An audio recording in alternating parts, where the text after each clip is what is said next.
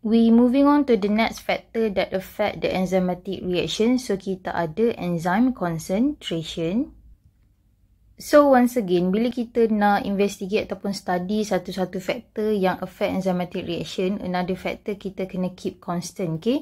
So dalam kes ni kita kena keep constant untuk pH, temperature dan juga substrate concentration. Okay, untuk graf ni dia sama saja dengan substrate concentration punya graf, okay? So tak ada beza, cuma kita tukar point dia lah, vice versa. So kita tengok dekat sini, reaction rate ataupun rate of reaction increases with increases in enzyme concentration. Okay, let's say kita letak value kat sini ada 10 enzyme, 20, 30, 40 dan seterusnya lah. So, katakanlah kita increase enzyme concentration dekat sini, katakanlah 10 and then kita keep the substrate concentration constant.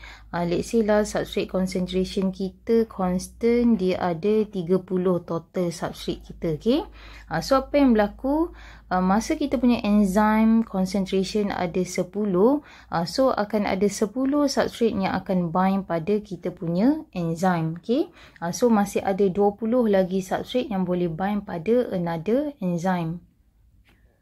So, kalau kita tulis dekat point ni, so kita punya substrate ada 10 yang akan bind dengan kita punya enzyme ada 10 jugalah dekat point ni, okay? And then kita increase lagi enzyme concentration sampai 20. So, enzyme kita ada 20. So, waktu ni substrate kita still ada lagi lah sebab substrate kita ada 30 in total, okay? Kita nampak rate of reaction ni sentiasa meningkat lagi lah pada waktu ni, okay? Sebab apa? Dia kata more enzyme provide active site to form enzyme substrate complex for reaction to occur. So kita still ada available active site untuk substrate to bind pada enzyme, okay? Tapi dia kata further increases in enzyme concentration have no effect on the reaction because all enzyme are used to form ESC. Okay, sampailah kita pada enzyme concentration 30. So, kalau substrate kita tadi kita dah constantkan ada 30. Jadi, substrate dah bind pada active site of enzyme. So, enzyme kita pun ada 30. So, at this point, kita panggil sebagai point of saturation. Di mana all active site of enzyme are fully occupied dengan substrate. Ataupun perkataan lainnya, all active sites of enzyme are fully saturated with substrate. So, saturated tu dia punya spelling macam ni lah, saturated. Okay.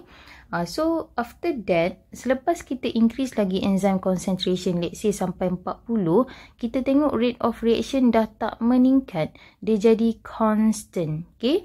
So, kita increase lagi sampai 50 enzyme concentration, kita punya rate of reaction tetap jadi constant. So, dekat sini jawapannya kenapa? Sebabnya kita dah tak ada free substrate untuk bind pada enzymes active site untuk form enzyme substrate complex.